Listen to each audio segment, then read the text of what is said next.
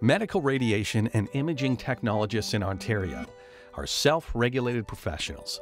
Self-regulation is based on the idea that qualified professionals have the knowledge, the skills, and the judgment to set the required qualifications and competence to be members of that profession, with the goal, in the case of our profession, of ensuring safe and effective delivery of medical radiation and imaging services. Self-regulation entrusts medical radiation and imaging technologists with the responsibility for governing ourselves in the interest of protecting the public.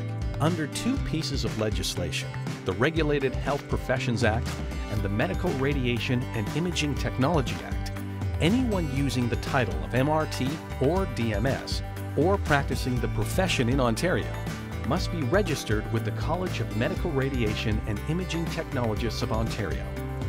CMRITO regulates the profession in 5 specialties: radiography, nuclear medicine, radiation therapy, magnetic resonance, and diagnostic medical sonography.